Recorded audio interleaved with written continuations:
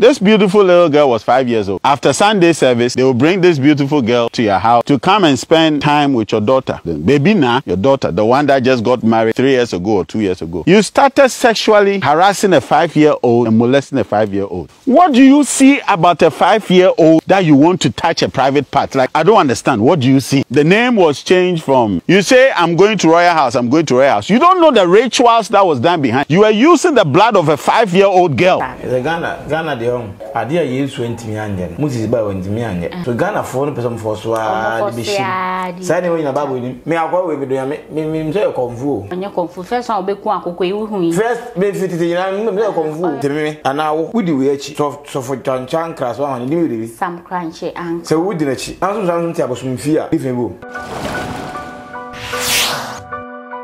Some Korankye Ankrah, so for some Korankye Ankrah is in very serious trouble. Yen na ye wa ha say, and I who say a Mzbel, a yojum to ni Mzbel, ne spiritual father.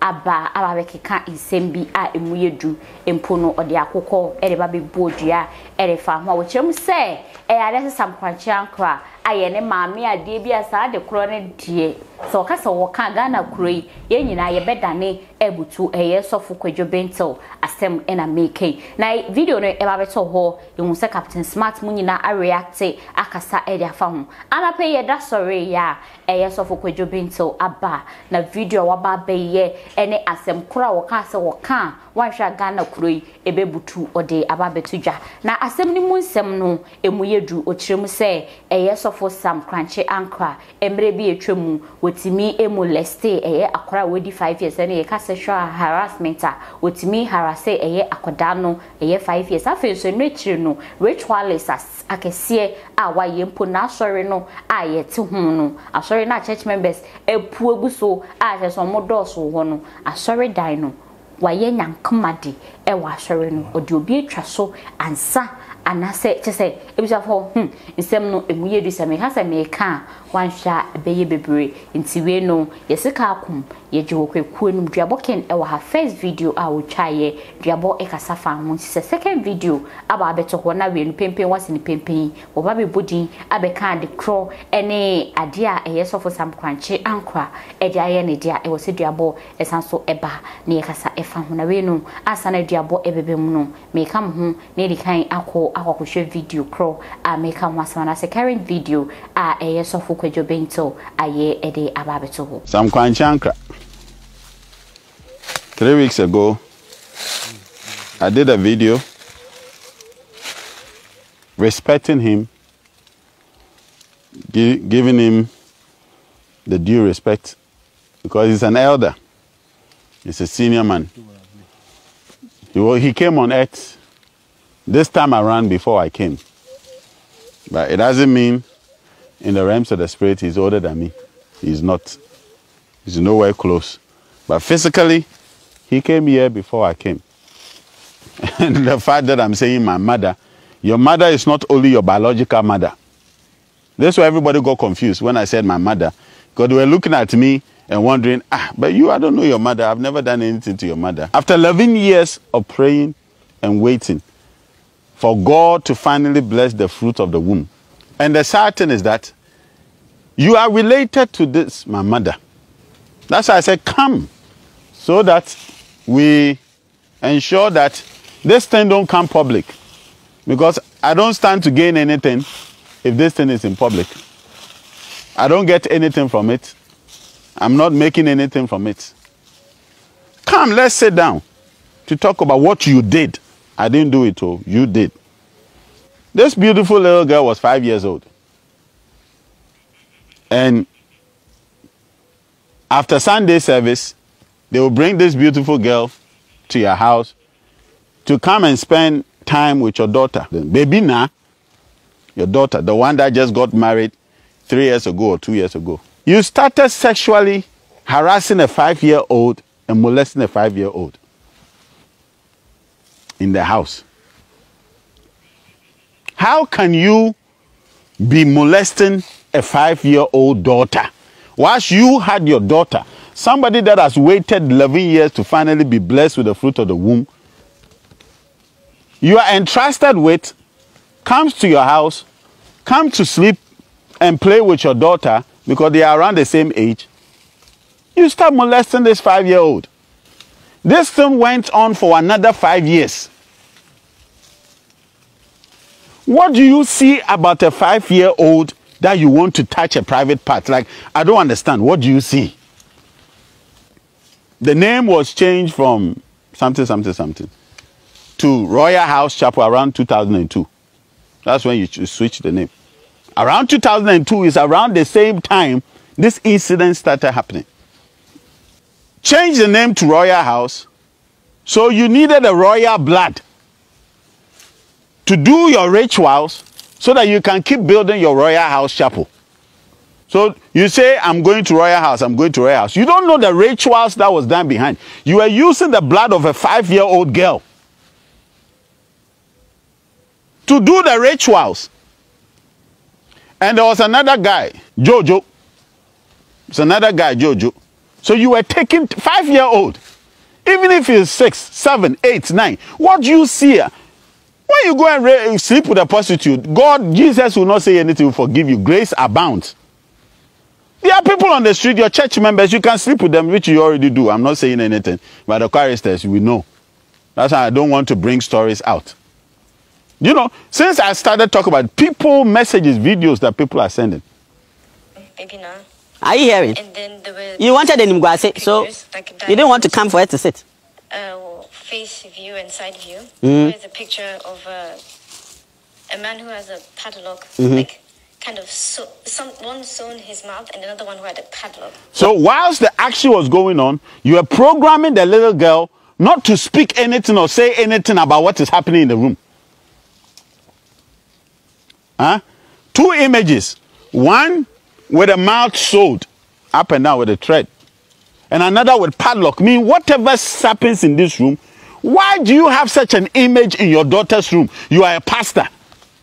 If people will say this is a lie, let them come out.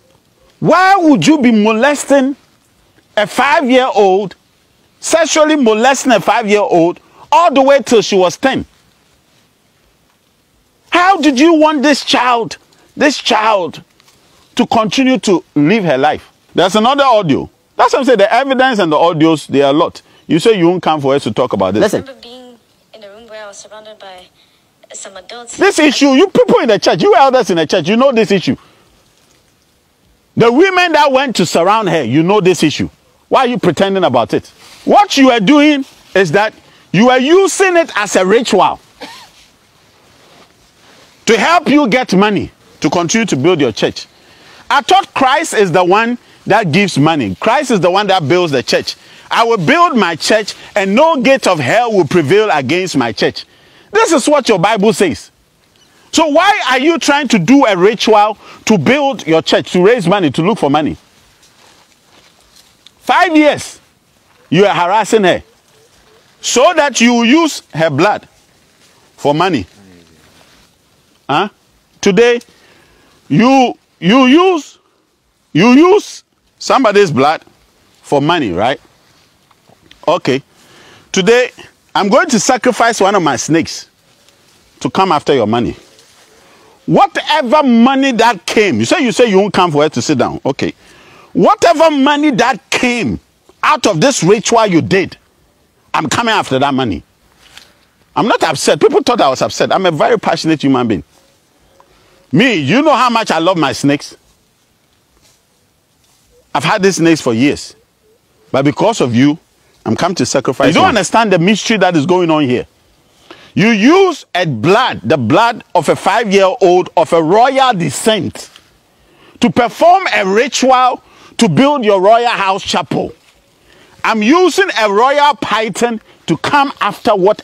You don't understand. You think we are just joking. I have evidence of you calling my mother, Mama, calling her to settle this issue quietly. The reason why you stopped is because the name of my father was mentioned. That is why you are afraid you stopped.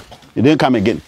The ritual is that she will continue to live and die slowly. If you don't understand the ritual you went to do, so long as this young girl grows up, your money will grow. And when everything is out of her, she will die. She will never be able to marry. You don't understand the rituals you went to do. When you go to shrines and they are doing things for you, ask them, what are the complications of what I'm doing? Because this money was not yours. You were set up. Huh? You were trapped. He's ready to go. He wants to leave. He's ready to go. Nana, you better smile. We'll call some Korankye sikasem. We'll call say ni sikasem. A snake will never attack you until the snake is been sent on assignment. Eja yesro, you do to for me. Yes, cause it Juma man. Ah, cause it there. Ebe ye me kwa there kwa akoye no. Men sanamba. Se. Shuni na nasi. Se. Shuni na nasi. Ayo. Shuni na nasi. Se. And papa. And papa. Papa bra. And papa. Papa bra. And papa. Nobody will be wearing perfumes around you, but this sweet smell will come to you. You want to know power? Eja. That's a call. Not for papa bra. Go. For papa bra. Light them here and leave them here. Go. Go. He's going on assignment. See, he's moving. Normally, these snakes, they will keep, you don't understand power. They will lie down quietly. Huh? Normally, they will lie down quietly watching you.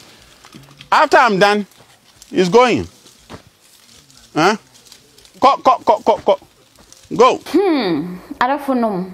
I same way, dear. Send me a corner, wafa wo nyina send a spiritual wo our day care send is sisi kebia when ye free mu bia no men kwa minti me fan hye me ho nti me maduaba abem na de ono so wo kafa no akafa ho na wa wo hwe we no send ye ba ye ne mu nyina e kan ye no wasan so adrope wa gentry no ato ho kweku ye hia ya chekakra wa ye kama ho wa hyehye ya bomidua ma hyehye why na bodua the girlfriend bomidua wo ye ne dey What you see? But you about me there. Girlfriend. And I care so. It's a way for I can see him. And then what for no? Wabasa. Diabo. And now I come and tell you, Bingabum, dear. Hey, I'm paying serious thing at here, and about you not here. You're not by Miss Mangofi. Now, why would you need your body aid in a diabo to me? Diabo aid in a diabo to me. Dr. Grace, one I would. So I say, I let you. A boom, dear. What do you so no say but obi ono no ntimi san ho yale na so no wa wo bodua ana nanom nyina nim so yo mo nan fofo nti omo de were na ye de je wa kam konfo kwa asmato na me am tinjen nti dua boyam nti wo fa yekese no wa funu nyina we de ebusu afo mo nka me ho ni empa ge ya che oba na fanse oba na fanse Janet oba Janet yesero je bibie mwenka wai na madua bonchechen na sene na fono na nentu we be ma pa na nentu ahyehe mi hu bi dami ne so so ligira ora we sene na nentu abobo na hene ne to ne na fono ne na fu a ebisia for gre o se Janet bisre jemu na dua bonfa no hundi no nti me ko antenna okra wo be kwa antenna wo de ne be kwa antenna eso onye no nda ne dua no se fe no maso ma asemi ai serious so me ma fa ne say ya grow bi sa say akosha akra sa wo fa nechi wo so wo fa nechi wo fa but you about me dem na oba no your girl 31st night no preku so no hold on bom dia no nsafi na start weke shi kafra o de ebe ko nananom ho yakopa achew e bi hwehwe gyan we no video no ena ya sha ba no so for kwadwobe nti wasan ba biem so kai the previous ones na ye ba we say on kan the cronen this our baby kan o so ye konfu or ye ritualist why na sorry na se no why nyankama do ho okunkuma manfo empo na akra 5 years akra no yo no ankasa ne ma me ba akra ba betina wo nchen a so for the ne safa wo won fa hwehwe no or the ne sa wo wa akra yasia amuleste eye akra da kan wa wa no da bi hu wo what is it make sure so just because one can the but or aside that in 5 years girl or the no aye rituals see no e wona sorry na I want to read royal we no church members ko wo nyina muni say royal no pe royal blood e de aye ankomade ono konfo ni hu ya na se ono nyu konfo ye sofu wa kwejo bento so for good one ono ne ne ma say we so your spiritualist side bisa the Ghana de on ade a Yesu ntimi anye no Moses ba ntimi anye so Ghana for no person for so a division say when na Bible ni Bible be bia no ma kwa ye say diifuo wan na ebi ni ba bia Emma o metime tena se hwedi na say enti ye o wi ase na before na ngata jeri nya na cha brofo ya na minjindi hwe broni India fo o me ya brofo o mamo nso Nyankopon mo to mo som say Hindu as den no edom dem ye wo ne ma so me ye wo ne China fo nso Nyankopon mo som mo ho yin bi o mo som ba ye de se som Nyankopon Nyankopon ba ko se som ni ye se som ni na me frɛ fo ni nkremfo a Christopher na nkremfo kura de eni jemu nkremfo de wo nyina frɛ Allah na ye Christopher ne de e o mo kire se isi na Nyankopon ka so me e o mo ye na obi ko so dem krogu nsa twa kokko nyina wo ho nyina Nyankopon adwuma ne bia ye nkwa Christopher ne ye wo asore mu chemu bebro be oha me akwa we bido ya me say konfu onye konfu first one obeku akoko iwu yi first me fititi na me konfu sofo kwejo bento I a spiritualist sa pepe ndi bajo Nyankopon ni o si nyame ni mu e koku na me ni Nyankopon ni ngoku no kura da o koku no onye na so ni say ni o kafa ye papa Apostle Sam Korankye Ankrah ho na na say e den sa ka se o ye sofo anka nyame ekum we nyame e no hu no e bi da fi no da o be kai na say wo na gu me hu fi no be say koku no because ade bo no ma we the way we so me di se me anawo we di we achi so for Ankrah so han ni we Sam Korankye Ankrah se we di na chi na so so ntia bosom fi a different bo wo ka de wa ba be ye we ni sisi an wono ne de wonye sofo Sam Korankye Ankrah wono ne ye kwadwo bentil by the sisi a wo say oye sofo na wono ne ye Sam Korankye Ankrah wan chapel no ye wo ya chapel na sofo no so me nya sofo o me no no na sofo de ko ye na wo ji di sa asem wa ba be ka ne ye no kre o so jiri se wo be ka say papa yi ekun akora 5 years o ba cancer me hu evidence no ni e wo so okun papa na kun ne ma shera so dem na nka wo ka no so o de leak audio a obi ma sene e ya ma no we place our audio no akwa ni nipa hu wa te akura so genetic se pa ultimate na ofon so eye advert obi ansoma obi antua me kana me amaye e dey of course 1 billion say woni mama no no kasa me boys na say nyama no e ti gidi pe ni sa o boys editing so bit ma san eni ni pe ni sa oye from so mai ka kre wo dem kana dia wo di agro kra no super MC obi am from o sere wa ibman baby ai e ti gidi pe ni eni pa tire gu ni pa mu fi anytime me media na be nipa da kunkom share the excavator tutu a nipa ne dan kasa ye hu se nipa ne dompe gu yes aso de nani mo na ma jumedi sa media wo be hu dompe ewa dompe mbura sa o we ade we obi wu na obi a 100 years na show intimi product dompe invite na apro because some we bi a me na wu ye kotu na mona amana nim na ne ba bi ebuogu na nim se wura o sei this wura na ne egu am mo na se ne ba ye no sikam ne sie man no me obema na ye se ne 18 date da so no nyem ne date kura sa date no ye ho me but na do pin from na say to her e be ko na say na yipi ne employ usoma ne e furu furu te choko no e we papa ya so papa ya so le wakan papa ya so obi any 20 years da enya 20 years na ka to be awu aprodu every no ko tu na UTV na GTV fo nyina gu aye team 3 ya fan life ni agedi ti se beri akwa bi no te suhum confirm no kunkum ni para wakai adom TV fo ko tu ya ampanya pam ko excavator ko tu ni fi na chi wono mu a sa manfo wasie wo mo no enu akwa bi na me hu yo akwa bi ko bi bi schedule no ku da akwa na ena ejidi se no kure ikodu tuni na nyina mpa o se ni pa odi da na chi fie ni yam eno kure na wo be ko trewe na we na se na va se na me ku na die ndie wo we are reso so wo yi Sa we. Ipe bebre wo bi. Sa wo no. Ye tutu ne sen. Oh. Kolfa asafo bebre wo bi. Ye twa ne to. Ye to na dangerous ni twa. Ye tutu ne sen. Enti wo kura nya hu na ube we hu a. We dia kukuru no. Wo se bi go bi ko mu da. Me hu. Ejuje ore na ye. Ma sa wo me da ye.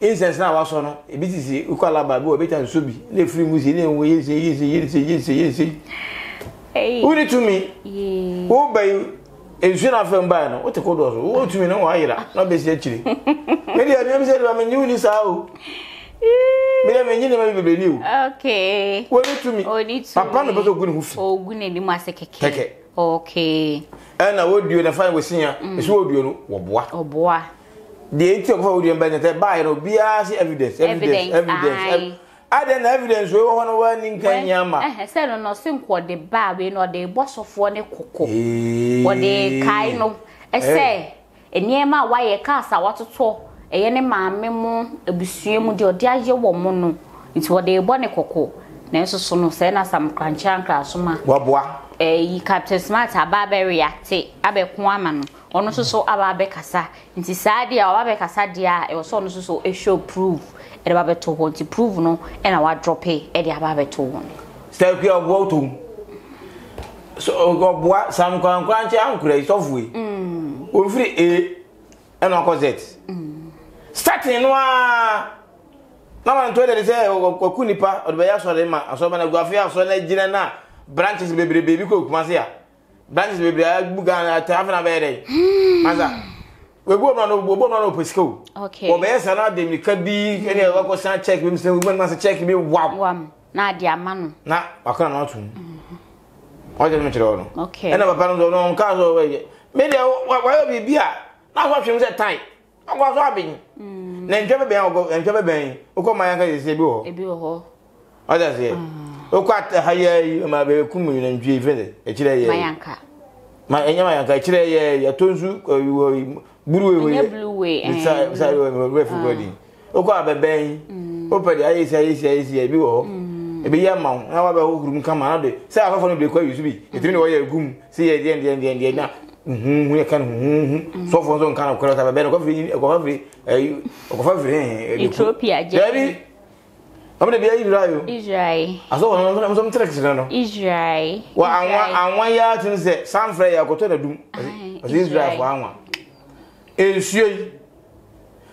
ensuo de Babylon atu na nya krojen Israel fo ensuo holy water trex this are mun na wote abebe ekuta nya bebe bia ehu wo woi obi ayusu bi wo woi hu kete kwa obi gobi ko na nam kuruma amfo hu no nyanwane ti we nyu me wa bene bai we ato ese nyina o to na ese nyina do won ko nyina ka prem na efizo o nyane o opon ni na opon wona kuta nanka kra wonka sa won ko e won wonka o onka so ni no yeah wonka wo pem wonka nanka wonka wo pem o me nyina fo bebe mi no na pem sei wo pem wona na no aye tufu de pem no wonka wo na nka se na pem ko tia so a wona be ho no wonka apart from sa wo say bi a wo se kuta kan TV so kan fa o do ko fa premier agutada no premier black cobra no o do ko fa bi da cheben o do ko fa bi da ade no mo fa o nyam yo a do ba yo no anya sem ketoa ba mo hwe o de ho de nka no be guru na ni pa o ni te papa no be guru ma se keke papa na no guru na ma se ube kombe ube wure mu a ebi kwa na papa no ko to si so ko no wonya sakra ko no woni ko twempena ba ako ehu ahin no de san ko se no yes adie no then na likodio kasa o kasa ta kola kasa de kasa ene o se ema ni bi ene omo a waye omo sa no omo voice notes no masenya ma awu ema ni bi ne ma no so de mo eno de wan twem ema no ye mo sa no mo so de ni ma na kweko wan twem wo boa we go jo bi akobo palo be sama na na ku mi be te bi ka se bi edunye ye o me ba be twa video bi o nti wo de ye voice note fama me enu de obi betimi aye ye timi ye betimi ye zuma ka bi ni we track se ka bi ni we maza o poto papa gu papa no asia Kona ni no kon to kwa we en yen hwe e na wo ma evidence ana ha ebia we step 1 part 2 beba evidence ni say so fu ko da agoba bi dem na nse ya buru no ero die ye che no ya bona from oba na dem out to the car ho gina ne car ho e ma na pachaw evidence ya nga kan akola ya we na nga akora nga video ne papa yi na nka so na gu we entimuna na we dey me do atemo no wono so nyame frɛ ni na so ye bossman na so ye diade wo so ye spiritualist hiri omunyina wasa wa yale bisane oi ndina wa gana na spiritualist na tamisi wuyero venende Kwejo Bento, sofo Kwejo Bento. Wasa no sofo? Ai. Yango ponzo masimu. Enti we spiritualist. Sofo Kwejo Bento. No krom ha. Na tamisi wuye. When timi anyi nche tamisi be ndu ye ye obewu. We hu. No tie jeje wuye. Enti we nya la no. Wonu ko se fantini. Ena wo krom ni patamisi. Aw. Mustaba akope we hu. The cash go to you one don't say continue and I left. Cash go to you cash to you omui. En ka wa bin na ko jensu afre the cash e bro da Ghana for afel. O mene o be de sa na ko bi cash to you so ko yin konfu uwe. Wo ko nsu ni wura na wo tete awrade. Obi akoyi obi. A charge sika. Nsu ni gbo so je awudwane. Ko ba je say sa dan nsu no be for say e rapture no. It's the about who ne say Enimgwase opese onguso for some crunchy Ankrah enimase na obabeka se woku akora 5 years ohun seni o ka so wo da bi wo huni akuya sembo ma yenka ma na nyansa na baso etumi no tuwe na ba kira utu ba junso ba bigina atwa ko kaka nsemu a to be twen e ma sem kwa na sia na ka se bre bi kwa mi twamu no mi hu se na wo bodua e wona de be fo video se be dua bo bodua o dua bo na show ye bibi ne no anu no ndi wa twen ansa na nipa ni wu ansa be ka se bi de mi twamu mi hu se na wo ye bibi o ka sa o jimi be ka se na da show trima nipa na wu be kan ye o de be kan ye den wo wunu se wo ku obi na so wo ye obi no ntempa na la no be yin wodi nyafe na papa na so le timu a wo de dan car sim na be ga we na so ni ka na ma bi okay because garage ba ku si garage o so nyusu o ba no trim na ja se we ku ni pa won kwa wo sanya go we na Mzbel na china na ai we ya bashai we ene se Mzbel kwa hono kwa da no we bi we ni ta Mzbel kwa da no Mzbel nga odiwe ye chi no kwa da no se we na ba no ba da no kwa pa che kukusi bon we sa na Mzbel we ona o ta ku fa na ne ba na ben ba no enti we na ma ne ba ne ben ana ne adise nyino mu chechi mu kire ege hu ye na ka ba na to na ga papa yi shira na ga akola papa yi ona tita akola yi o ba no so Mzbel ene we the godfather ne fa ba no mu your godfather ene we boa boy ayo ne o to no ka wonu ko bewu so for ni bewu Kwejo Bento obewu no to me be no maza woni fute okay go we na kwa me se ya mchele nyama fo ya mun ka menyi ni se ba ku bi ya ko hamani ko no so fu bi ta ba bi bi fin de wenze o mbo ni bi so for ben ya ta ba si da bi o so fo ba ku bi o so ye hu free ni so kwa no ka ta wenze Prophet Lion ai Prophet Lion dai wa yo den de ben win wo ni mu hu Prophet Lion wo ni mte dua bo obi a wa ben no e no yire na o na o yire anyem wa ben wa police nyina bo don so no twe a o prepare o yire o pa so o ba o nya yire na prepare na o ba wa bi mu ko da na ko wo da ba ko na ba na wo na oni se Prophet Lion ne yire ne tia na se nyo ne yire ti de yire no e mari ana ye na wo me asa me ka se beji wadi no akuya che se obi abegina se ahwe odin aka from atara shop blaze the panda show to me gu asen akala ampele pa na do ka dwa e ko ye ne the same thing na who say yes asa no wo say we ne ni mu ade na abegina bom tirim kana wa kana tom hwe wonim me be tro matrix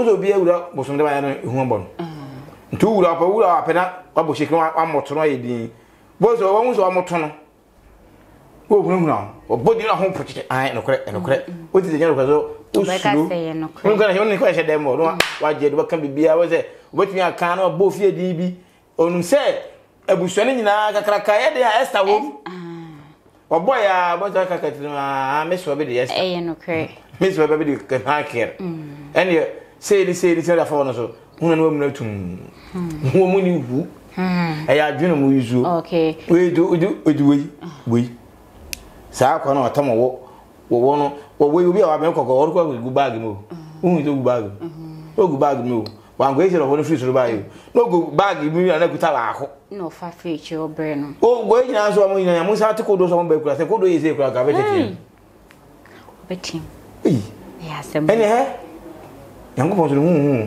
tena konfana cha me to mo no se be to konfana cha ye ni hu no ba ne ma na o ye se ke be to na dia nke be fa to nyame konfana ti na nte poso no wa na keke kan hey ke be ka so ni nyame o ma mo ntimi nya we kura na mo keka we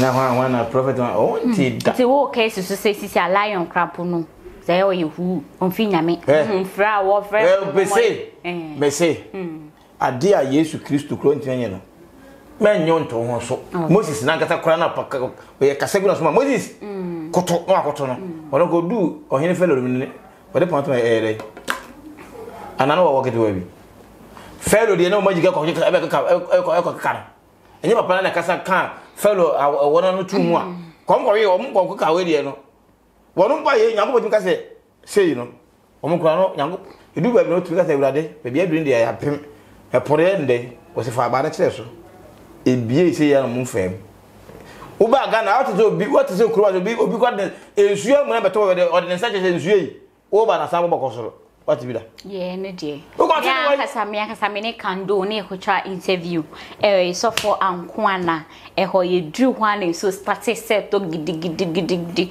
ba no say mon ke kambum mon stopping so mon chunko gu ha na me hu saade ni bida dwebo me ba na me hu saade ni bida nti ho ato nse so ne jai na me say na wiabo me ba na me say papa ne so na de ne jai no si o ma twen free ha so far as mo wa ha de nsu ento wa ha but the other places and other area nsu beto tie pa ye mbisa de abo me ba o ma ndi ma na siri we bisa ne ye try ye interview ni na ewie o say nsu ne beto but after see ye free ho around 8 p.m. na nsu ne beto ho no mo nyina free free ho.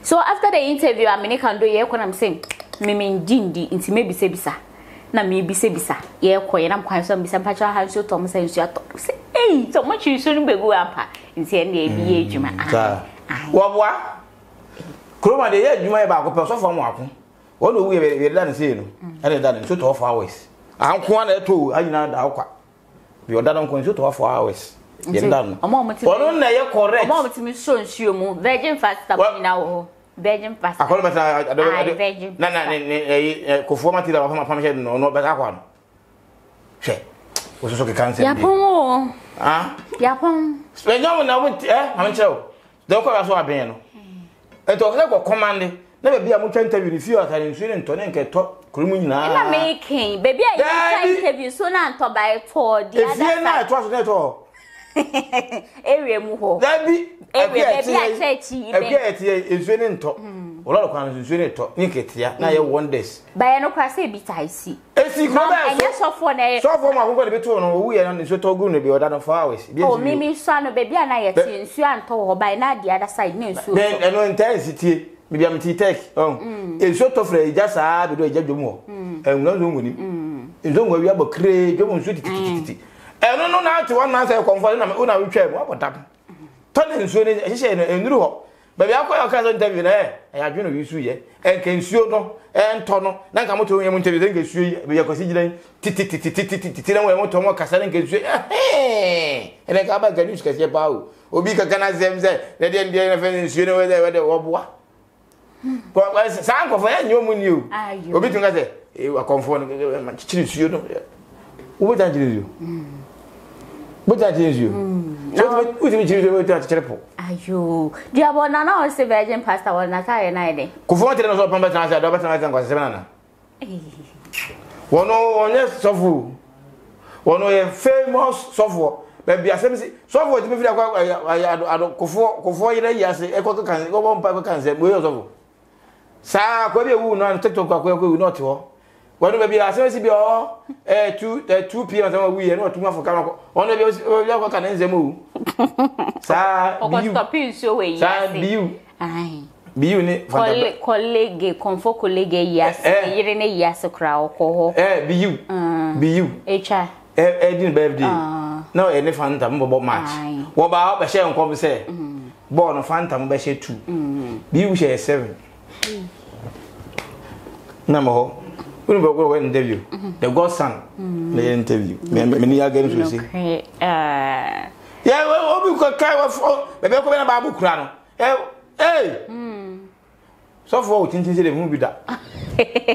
Kwe da so. E bi say avo so for kwejo bento e di asem e di abawe wa beka e manaka amanfo expose prophet lion de wo chese obi a de wo mtiwe ni mesre monhye mon target omo na obi a ni de wo bia ne nsa enka kama enfama me all media Ghana TV so eni nyame hwamo onka mo abai.